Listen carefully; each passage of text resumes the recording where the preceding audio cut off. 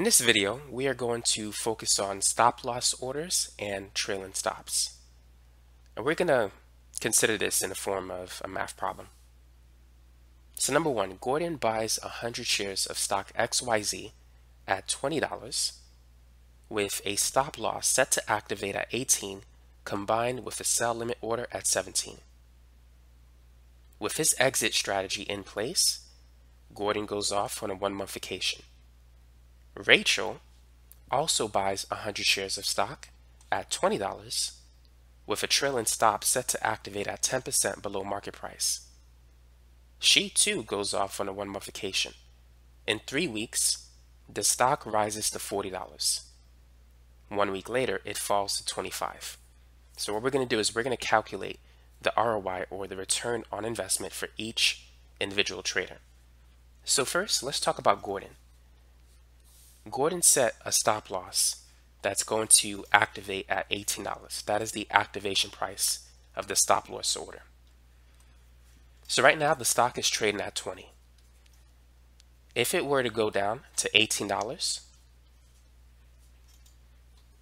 the stop loss order will be activated.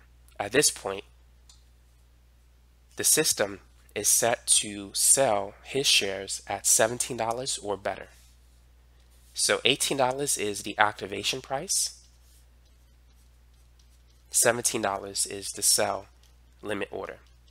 So once it hits 18 or below, the system is going to try to sell his shares at a price of 17 or better. So it might get sold at $17.90, $17.60, $17.40, somewhere between 17 and 18, his stock will be sold. And so that is the purpose of a stop loss order. It is designed to protect a stock trader from heavy losses. In this case, the most that Gordon could lose is $3 per share. The system is going to try to sell his stock at $17 or better. Now, the system is not perfect. Sometimes the stock can fall so fast, especially if there's a lot of sell orders in place. A stock can fall so fast that it can go past the $17 limit order before that order is fulfilled. So that could happen too. Sometimes a stock can gap open the next day way below the limit order.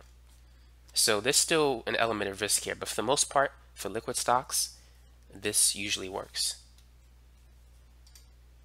So the most that Gordon could lose on this trade is 15% of his original investment.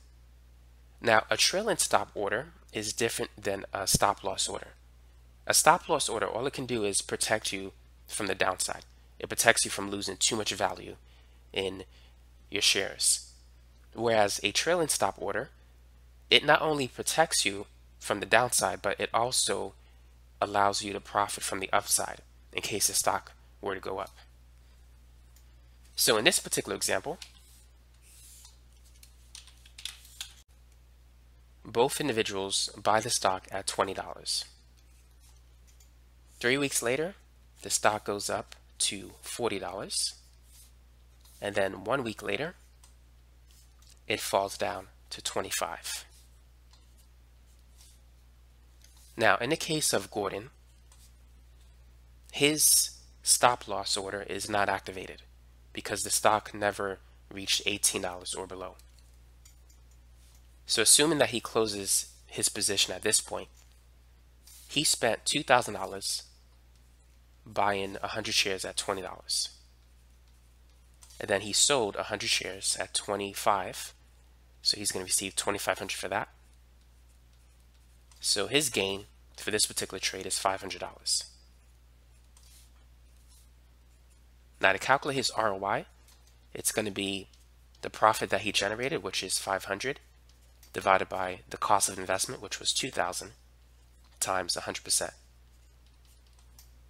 So if you cancel the 2 zeros, that's 5 over 20, which is a quarter, or 0.25. So he's looking at a return of 25%. Now, in the case of Rachel, she invested $2,000 into this trade as well.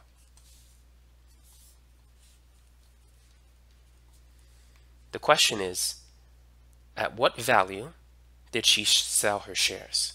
Because she didn't sell it at 25. The system, the trailing stop, automatically sold her shares at a certain price. Now, she set a trailing stop set to activate at 10% below market price.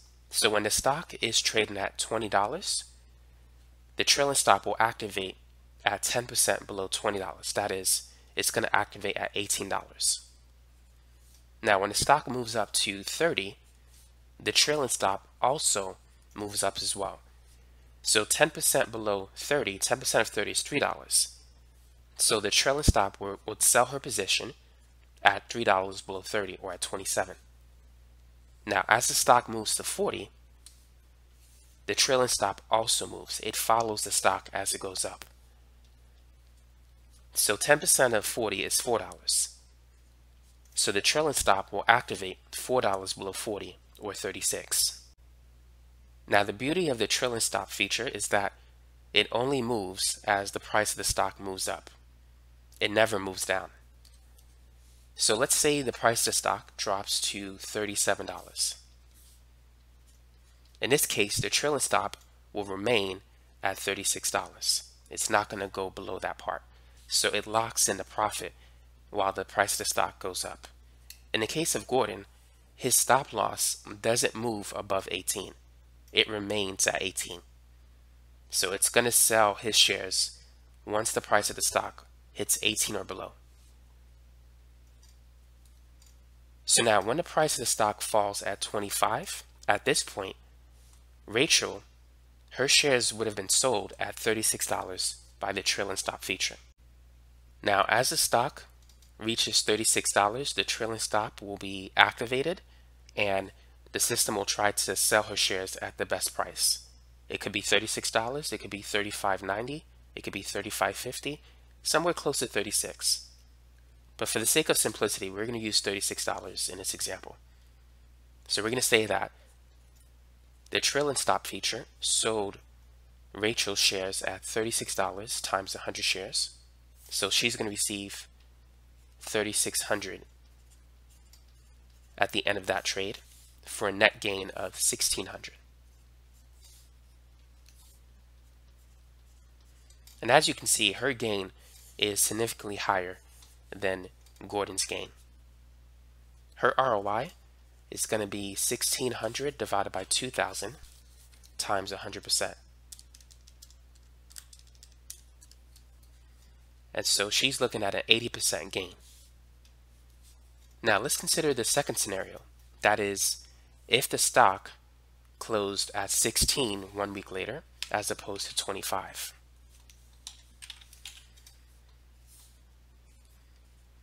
If the stock were to close at 16, then Gordon's stop loss order would have been activated. Once it reaches 18, the sell limit order will be activated, where it's going to try to sell his shares at $17 or better. So we're going to say that he gets out at $18. If he gets out at 18, he's looking at a 10% loss. He put in 2,000, and now he's selling his shares at $18 times 100. So he's looking at a $200 loss. So note that Gordon was right in buying the stock because it did went up, but because he took a vacation, he wasn't there to sell his shares. So Gordon is looking at a 10% loss, all because he didn't have one of the best exit strategies out there. His exit strategy was good enough to protect him from excessive losses. I mean, he could have sold his stock at 16 instead of 18.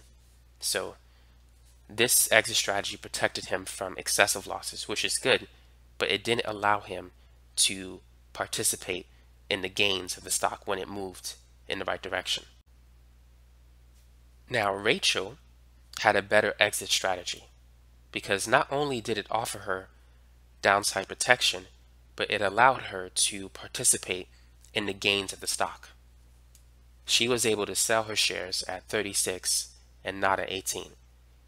Now imagine if the stock, instead of going up to 40, it went down to, let's say, $10. In both cases, Gordon and Rachel would have sold their shares at 18, ideally speaking. Gordon's stop loss order would have been activated at 18, and Rachel's trailing stop would have been activated 10% below 20, which is at 18 as well. So in both cases, the stop loss order and the trailing stop offer downside protection. But the advantage of the trailing stop is that it locks in a profit if the stock moves in your favor. So now you know the difference between a stop loss order and a trailing stop order, and how they could be used as an exit strategy when trading stocks. Now, for those of you who want more video content on stock related material and options as well, feel free to check out the links in the description section below.